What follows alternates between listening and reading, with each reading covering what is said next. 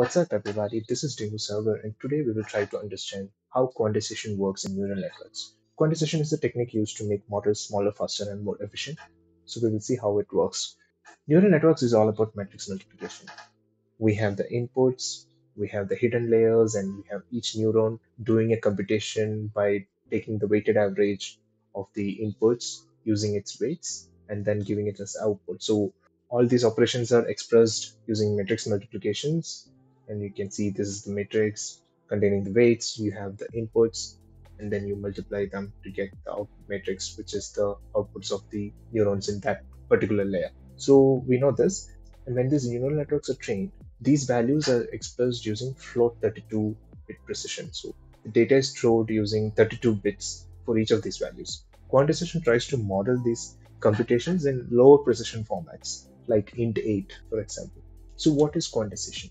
In one line, quantization enables models to do computations and memory accesses with lower precision data like int8 compared to floating point implementations like float 32. So when we do this, when we try to approximate float 32 numbers using int8, there's of course some error, and different quantization methods try to minimize this error using different techniques. So let's take this weight matrix for example, and it has all float 32 values. Let's plot all these values on a number line. Min float is the minimum value that is found in this weight matrix. Max float is the maximum value that is found in this matrix. And then we have the target data type. Let's say it is int8. So there are 8 bits, b equal to 8. So the range of values that you can express using int8 is from minus 128 to 127. So you plot that in the number line. Now the goal is to map this real values in this range, min float to max float, and map it to this integers range, which is minus 128 to 127 in case of int8. So the question is how this mapping is done. So we have few fundamental techniques that we use to do this mapping, and different quantization mechanisms are built on top of it. And the most common ones are uniform affine quantization and uniform symmetric quantization, which we will look more deep into how they work. So let's take uniform affine quantization and try to understand how it works. So let's define few terms. Qmax and Qmin is the maximum and the minimum integer that it can be expressed using int8. Now this is the transformation function. Before we go into the transformation function, let's define few more terms. X is the floating point value that you want to map. Xq is the quantized version of this floating point value, which is expressed as an integer. So you want to go from x to xq and xq to x. So in this mapping function, we see scale and 0 point. So let's define those as well. Scale is max float minus min float divided by qmax minus qmin. So basically what you're doing is taking this range, numerator is this range, max float minus min float, denominator is this range, qmax minus qmin. We are dividing that to get scale. So intuitively, scale can be thought of as the amount of distance that you move in this floating point number line as you make one step in the integer number line. And then we have 0 point. 0 point is an integer where we want to map our real value 0. So let's revisit this equation after understanding a little bit more about 0 point. So one requirement that we want to enforce in these quantization algorithms is to exactly map the real value 0 to a particular integer. So we don't want to lose out, we don't want to make any errors in mapping 0. Why is that? Why are we stressing a lot on expressing 0 correctly? This is because 0 comes up in multiple occasions in various deep learning architectures. So if you take CNNs, for example, we do padding before we do the convolution operation, and padding is done by 0. Similarly, in ReLU activation, any negative values are brought down to 0. Positive values stay as it is. Even in transformers, if you take, we have this attention mask, which is 1 or 0, 1 being the tokens that we want to attend to, 0 is the tokens that we don't want to attend to in the input.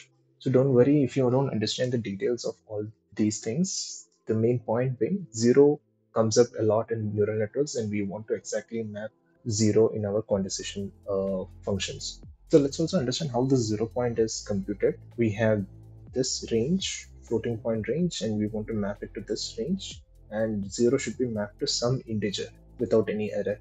So if you want to understand this formula for finding the 0 point, we have q min, which is minus 128, and then what we do here is we know the min float value, which is the minimum floating value.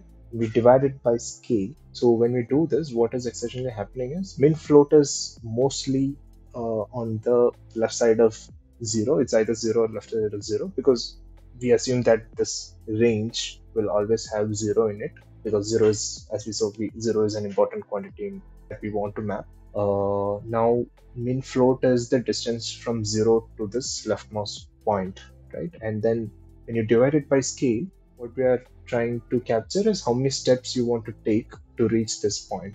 So how many steps you want to take in the integer number line. This may not be a perfect integer, so we round it off to the nearest integer. So we know exactly these many steps to go back.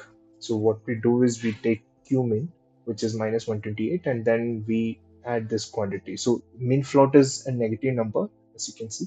So this negative number minus this minus negative number will become an addition. So if you take this example, it will be more clearer. Well, let's say q min is minus 128, min float, let's say, is minus 0.244, scale is 0.0036.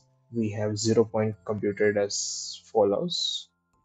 This value min followed by scale gives you this quantity, which is a negative number. So that negative sign comes up as an addition here. And when you round it off, it becomes 68. So essentially, what we get is an integer as the 0 point. So this 0 is mapped to minus 60. So now that we understand how this 0 point is calculated and why is it necessary, we can come back to this transformation function. We have x, which is the float value. We divide it by scale to find the number of steps, and we round it off to get the steps in an integer. We offset by adding the 0 point to it so that the 0 gets mapped to the correct integer. Then finally, what we do is we clamp this so that anything goes out of this bound, q max or q min, is brought into that range. So what clamp does is if it goes above q max, it brings it back to q max. If it goes below q min, it brings it back to q min. So that is all clamp is doing, just to make sure that the final output is within this range. So that's how you get the quantized value.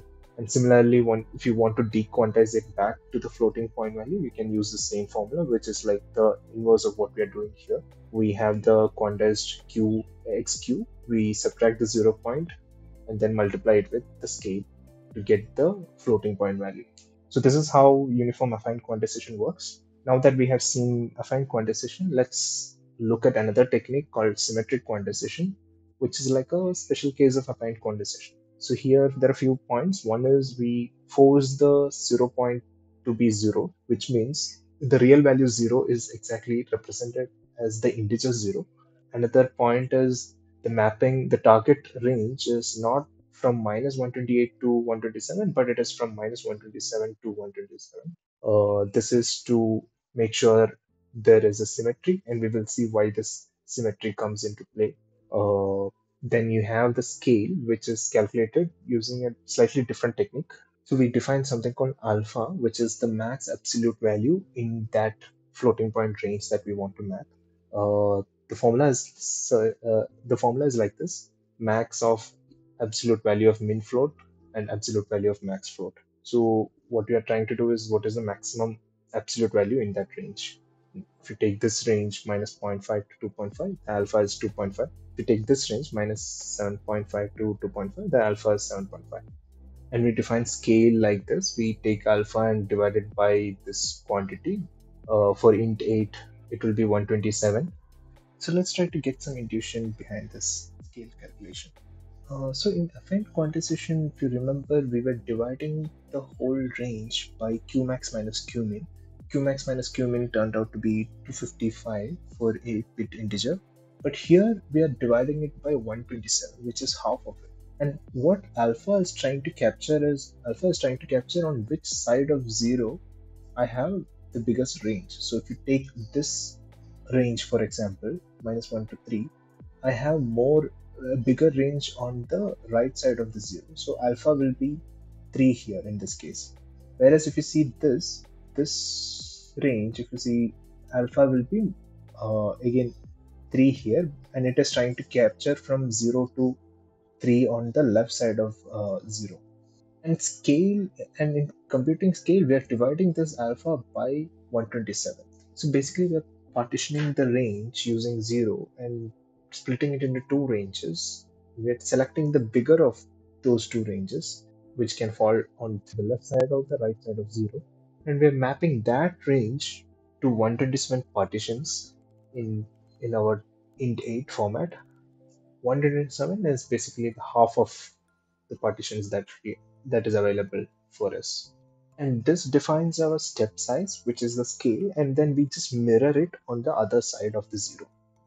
So ultimately, in symmetric quantization, we are finally mapping from minus alpha to alpha, and then mapping all those numbers into this target range, minus 127 to 127. So because we are doing this mirroring, we wanted it to be symmetric. That is why the name symmetric quantization. So comparing both of these quantization techniques, you could say affine quantization is more expressive in terms of using its full capacity of int8 in representing our source range to the target range, but it has this overhead of shifting by 0 point. 0 point could be a non-zero integer, so we need to shift the values by 0 point to make sure that 0 gets mapped exactly to an integer. Whereas in symmetric quantization, it doesn't utilize its full capacity of int8, but it's slightly faster since it can avoid this operation of adding 0 point, because 0 point is anyway forced to be 0, so you don't need to do this shifting by 0 point in symmetric quantization. So using some of these techniques as building blocks, there are different approaches that are supported in various frameworks, and mainly in PyTorch we have three approaches. We have the dynamic quantization, we have post-training static quantization, and then we have quantization aware training. So let's try to understand at a high level how these approaches differ from each other. So first we have dynamic quantization. So we know the weights in a neural network are fixed. We could use the approaches that we discussed, either uniform quantization or affine uniform affine quantization or the uniform symmetric quantization, and turn these weights into integers offline. But the activations in a neural network are not fixed, and it is dependent on the input that is given during the inference. So activations are also converted to int8, but this is happening dynamically during the computation, matrix multiplication computation at inference time. So again, you can imagine this happening as you get the max value and the min value and map that range to the integers using the scale and 0 point, and then doing this transformation. And because both the weights and the inputs are in int8, we can do matrix multiplication using efficient int8 implementations, thus resulting in faster compute. After the computation is done, the results are dequantized back to floats so that it can be passed on to the next layer. Dynamic quantization is probably the easiest to implement and try out. If you see the code, it's just one line. You just import torch and then use this quantized dynamic function where you pass in your model name and you pass in a set of layers that you want to quantize. So here, if you see, we are only quantizing the linear layers, and then we express what is our target type that we want to be. So we have this format called qint8, which represents the integer 8 bit quantization. And finally, we get the quantized model. So now let's see how post-training static quantization differs from dynamic quantization. Here, the weights are converted to int8 offline. So static quantization performs this additional step of first feeding a batch of data into the network as a preparation. So we have this observer modules inserted into the neural network model, which captures the statistics of the data distribution happening at each layer. So it calculates the min value, max value of different activations coming at each layer, and then uses this to calculate the scale and the 0 point. So this information is used to determine how specifically different activations should be quantized at inference time. So the third approach is quantization aware training, which yields the highest accuracy of the three techniques, but it is not as easy as the first two techniques. So we kind of set up a training environment where the quantization process is also taken into consideration. So this can happen either during the full initial training or during the fine-tuning process. We fake quantize all the weights and activation. So fake quantize means we will still have the floating point type during the training process, but we quantize it to represent it in the int8 values. So all the values are still in floats, but they are rounded out to mimic the int8 value. So these are special operations that happen in front of different layers, and the entire training is done along with all these operations. So the computations are still done using floating point numbers, and the network sees them as rounded off integers. So why this helps is all the weight adjustments during training are made while aware of this fact that the model will ultimately be quantized. So you can imagine the weights adjusting themselves to overcome the quantization error that is going to happen when you actually express it in int8 format. So this is how it is trying to achieve the highest accuracy of the three techniques. You would need to do this training and fine tuning process. So that's why it is called quantization aware training. So these are the three methods. We can dive into more detailed videos on these methods if you want. So I guess that's all I wanted to cover in this video. Hope you got a high level overview of how quantization works. Questions and comments, please shoot them below and subscribe to my channel if you haven't already. Thanks for watching and adios.